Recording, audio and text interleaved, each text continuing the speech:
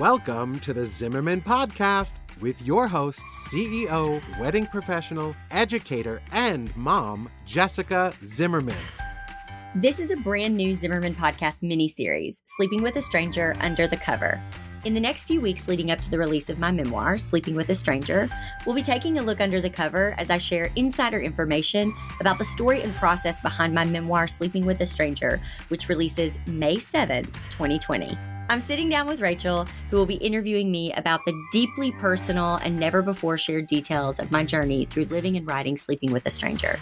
So let's do this. Let's go under the cover. Well, I'm excited to be back, Jess, and to get to talk to you more about the book. We're going under the cover, talking about Sleeping with a Stranger. Love it. Okay, today I want to talk about, we kind of got into this a little bit last time we talked. You were telling me about your therapist. You talk about your therapist a decent amount in the book. And I don't know why, but there is still, with some people in some places, kind of, misconceptions or just a weird stigma about therapy, right? I love therapy so much. I love therapy so much. You're educating yourself about yourself. Like, don't you want to know how you everything that you can about yourself? I find it fascinating. Oh, yeah. I mean, there's a scene in the book, and I won't get into too much detail, but there's a scene where you are falling apart physically, mentally, and you don't know it until something happens and you realize that you are not doing as well as maybe you thought you were. Right. And you kind of say, someone gives you kind of an ultimatum and you say, you mean that I could go to therapy and it's like medically necessary? And then the person talking to you says, yes, and your insurance will cover it, which thankfully yours did. That's not true for everyone. But yeah, for you, it was such a gift to be told you get to go learn about yourself and process everything that's happened. And I am a medical professional telling you you need to do it. Mm-hmm. So I want to talk today a little bit about how therapy is a part of just your kind of non-negotiables, your routine, how it's allowed you to do what you do as a mom, as a wife, as a business owner, as a person, and just kind of the role that it's played in your story as it's going to be told in the book. So we don't need to get into what happens in the book with therapy, but I just want to know about your relationship with therapy. I know a lot of what we talked about so far has been kind of the nuts and bolts about the book process, but honestly, I feel like therapy has been such an essential portion of the book process for you that we would be remiss to not talk about it. Yeah. I think for me, it's interesting. I got a message the other day from somebody on Instagram who said, thank you for talking about therapy like it's going to the grocery store. Like it's just such an everyday, like necessary, every week necessity. And I said, yeah, well, that's what it is for me. I mean, it's just as crucial as the grocery store. And yeah, I think that therapy plays a big part in the book because so much of the book, and I'm not going to go into all the details, but it's about figuring out for myself what I have to do to be my best self. And therapy, it was and still is a huge part of that. And I've always been fascinated by therapy, always. And I think in some way it's interesting because on Tuesday I was talking to Lynn, and who's my therapist, and he said, I'll just start talking, and then bless his soul for just listening. And then I sometimes will try to answer my own questions. And he has said to me a couple different times, he's like, if this book thing doesn't work out, you could be a therapist. Like you could be a therapist. I'm like, that's funny.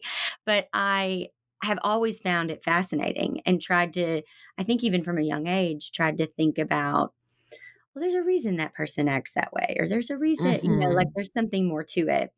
And so I actually think it's really fascinating to figure that out about yourself. And there's been a couple of things that I had a therapist say to me freshman year of college that really made me understand so much of my childhood. And then there are a couple of things that Lynn has said to me that have made so much sense that are just, it's almost freeing. It's just, it's like putting down, bags and bags and bags of baggage. It's like, oh, I get it now. Okay, thank you. It's like a validation of that makes total sense now, why I am this way or why I do that one thing or why, like it just, and I think it takes a lot of the shame off, actually. That's what therapy does for me, is it removes a lot of, not that I necessarily deal with shame necessarily, but just it's just validating. Like, oh, that is completely understandable why I would act that way or why I would do that, or yeah. I think it's so valuable in therapy that it's not like you're giving yourself excuses for bad behavior, but you look at your life and then it's a third party, an objective party who gives you reasons for why things were the way they were. Not excuses, just reasons. And then it helps you feel less no less responsible, but just like you said, oh, that makes sense. Like, Mhm. of course, given this, I would respond this way. I can choose now to change that because I have that awareness. But I think sometimes people think, oh, well, that happened such a long time ago. I'm fine now. I don't need to talk about that in therapy. Like that happened in childhood or whatever. Or I think for me, I've been in therapy a couple different times for different reasons, but there were things when I went to therapy the first time, like my parents got divorced when I was very young, and I think I rationalized to myself, well, everyone's parents get divorced. You don't get to be upset about that. That's just something that happens. And just because it happens frequently doesn't mean that there wasn't stuff to unpack from that for me personally. And even though it happened when I was very young, it was still affecting who I was as at that time, a 19, 20-year-old. So I know that after Courtney died, you didn't go to therapy when you were young. When she died, you were 3, and you didn't. Now I think it's more common to send young kids to like play therapy and different things when traumatic events occurred, but that wasn't something that was made available to you. And so I'm sure there was a lot of that through this process, when you're remembering all these things, that came up in therapy. Definitely. Yeah. And, even my kids, they've been a couple times with me, and I just say, this is Lynn, and this is called therapy. And this is just a safe place where we share our feelings, and they get it. And it's just, I like that I take them every now and then just so they don't ever think that it's weird or uncomfortable or anything, Mm-hmm. So I think it's crucial. I think it's just as important as, getting physical exercise.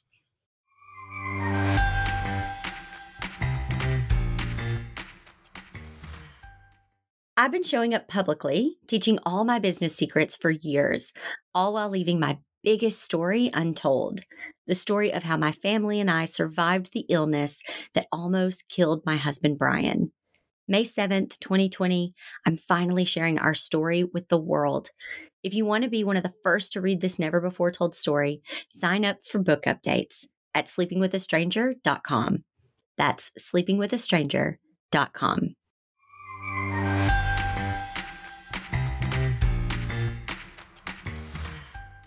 I went to a therapy session with you once, and I think you were joking around like, when are you ever going to kick me out or tell me I can't come back? Yeah, I went with you. Me joking? What? Oh, I know. In therapy, how? But you were like, are you not gonna let me come back anymore? Are you done with me? And I love what one of your followers said about it being kind of like a trip to the grocery store for you, because there is no point where you're like, I'm all better now. I'm not going back. Like, I'm done. I'm fixed, because it's not about being fixed. And there's always more to process. And sort of like we talked about in last week's episode, there have been parts in the book where you write them, and then a couple weeks pass and we're going through some edits, and you've gone to therapy a couple times, and you've realized in that interim that the way you relate to that passage that you wrote has changed. and you think, oh, that's not actually what I meant, or I don't think that's what I really felt. And neither of them were untrue. It just takes on a new meaning as you process it more. And so different events, you realize you have a different relationship to them. And that keeps unfolding. Like, I don't think there's a point in time, not that everyone has to go to therapy every week for their whole lives, but there's never a point in time where it's like, you're cured, no more therapy. Right. No, not at all. Absolutely. You're not like, I don't ever want to not go. Right. And there's been a point in your life where things have been more contentious, or you had, it was just a time, even just this time last year, where things were very tense and a lot of uncertainty about major life relationships and events. And you're not in that same space now, but that doesn't mean that you don't still need therapy.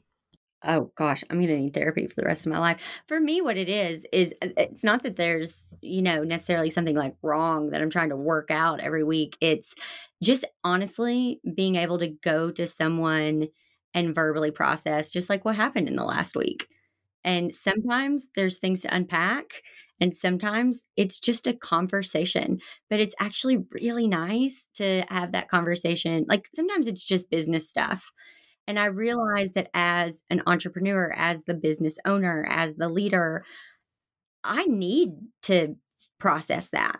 I need to verbally process it. And I, don't need to always do that with my team. I sometimes just need to go and be like, listen, I don't know what I'm doing with this, and that's not always something that you want to say to your team. Or it's not always something that, Brian is such an amazing listener. He also wants to fix it, and sometimes I don't need it fixed. I just need, he's good when I tell him that. Like he'll start going, okay, well, what about? And I'm like, I don't need you to fix it. I just need you to listen. And he's like, okay, I'm listening. Here I am, just listening, but Lynn has a way of somehow asking questions that make me think about things differently than I normally would. And it can be, like I said, just the most simple week that I'm kind of recapping for him. And it's like, oh, huh. I didn't really think of it that way. But yeah, I bet that okay. And it's just for me, it's really helpful. And it helps to not have all this stuff kind of bottled up inside of me. Not that it's even I'm not even saying it's bad stuff, but just the thoughts and the responsibilities of a business owner and a mom and all of the things. And it is nice to verbally let it out. And then, it could be as simple as just being like, oh my gosh, we had like a lot of Christmas parties that we were going to. Like, who knew when you had, two toddlers and a first grader that you were going to be invited to 97 Christmas parties? And I just don't, I'm over it. It could be just something as simple as that. For me, I don't realize how much that stuff adds up as stress because my body doesn't process stress normally. It doesn't give me like a signal that says, ding, ding, ding, you're stressed. And so I think for me, it's really necessary because it releases that for me. Otherwise, my body will just completely be colonized with it. And how valuable do you think it is for your marriage that for each of you, like you're not putting the full weight of all of your stressors, or you're not putting all of that on Brian, and Brian's not putting all of that on you. Like I think sometimes we think, oh, well, my partner, like the person I'm married to, they have to share all my burdens with me. And I think that with therapy, like, yes, you should let your partner in and be vulnerable with them, but that you don't need them to carry you. Like you can have someone who is there just for you that isn't also your spouse. Totally. Which also speaks volumes to Brian's character, because there are some men that are threatened by that. And they're like, no, I want you to tell me all your problems, kind of thing. And right. I don't know if they say it like that, but but I think that, Brian and my relationship has changed a lot. I think in the beginning, I was dependent on him. And I think, through his illness, he was dependent on me. And I think now we really live this life where we are two completely different people living two separate lives who choose to share them with each other. And so, like, my job is to live my life the way I want to live my life and to support Brian living the life the way he wants to live his life. And his job is to live the life he wants to live and to support me living the life that I want to live. And that is very different than being dependent on one another. Yeah, you guys foster each other's dreams and you don't need each other anymore. You want each other, which is so freeing. But it takes support to make that happen. Like you don't just wake up one morning. Yeah, you don't just wake up and that's true. Yeah. Yeah, it takes a lot of work to get to that point, but it's such a healthier relationship to feel fully free to like, this is who I am and this is who I want to be. And this is how I want to live. And this is what I want to do. And, nobody's asking anyone permission or anything. It's just, hey, this is what I'm going to do. And it's like, yeah, I support you. Go do your thing. I think when we want to be wanted, we settle for being needed.